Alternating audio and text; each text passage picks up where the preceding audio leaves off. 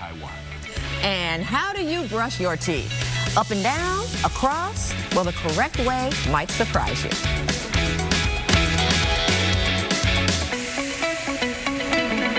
Well, if you think you know how to properly brush your teeth, guess again. The CDC says nearly half of all Americans have at least some kind of gum disease, something that may have been prevented by good dental hygiene. And so today with us, I'm so excited to have Louise here. She's going to talk more about taking care of our pearly whites. It's Louise Goodman. She's a retired dental hygienist. Louise, thanks so much for being here. You're welcome. All right, tell us first why we brush our teeth. Okay, the purpose of brushing our teeth is to remove the soft, sticky food that we get on our teeth from eating. If we don't remove that in younger kids, it's going to cause more cavities. As we get older, it's going to cause gum disease.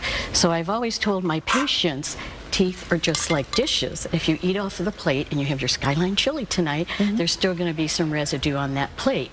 If you go to bed without brushing your teeth, then you wake up in the morning and everything that you have eaten the day before is on there. And this is no longer something that you can brush off. This is the beginning of tartar. This is why you go to the dentist twice a year. So in order to prevent this decay and gum disease, you want to make sure that your main brushing, your best brushing, is when you go to bed. You can't beat that, Graf. That is really great. That's a good analogy. And I really ate off of that plate originally. You did, right. Okay, that's a lot left. All right, so tell us how we should brush our teeth. Okay, it's important before we know the how is to know what kind of brush to use. Okay, brushes come in different sizes, just like shoes. You don't want to buy a brush that's too big for your mouth. It would be like wearing a pair of shoes that are too big for you. You won't be as good at walking or as effective at walking. You want to make sure it's a soft toothbrush.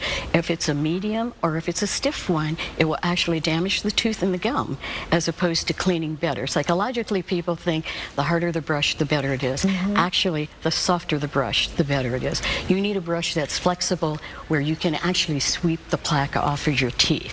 Another thing is you have to replace your toothbrush because they wear out.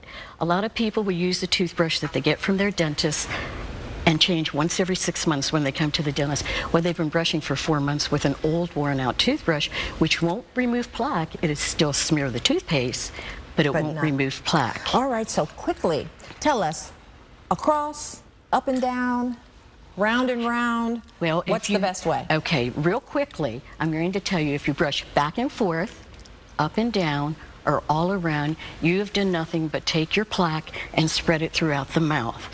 So I do a method that is called a wiggle and roll, where you place the toothbrush on your gum, you give it a wiggle to loosen the debris, and then you slowly roll it down. And you only want to concentrate on 1 or 2 teeth at a time. A toothbrush is not made to go across all your teeth at once. It should take you 2.5 to 3 minutes, and you should put just a pea amount of toothpaste on your brush, because if you put any more, if you cover it like the commercials show you, you're going to actually prevent the bristles from touching your teeth and removing the plaque. Louise, you are fantastic.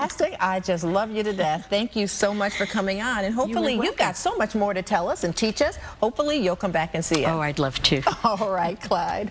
Mona, this was kind of a Who Knew segment. That's some good advice we just got there. And we have even more Cincy Lifestyle with some good stuff coming your way after the break, so keep it right here.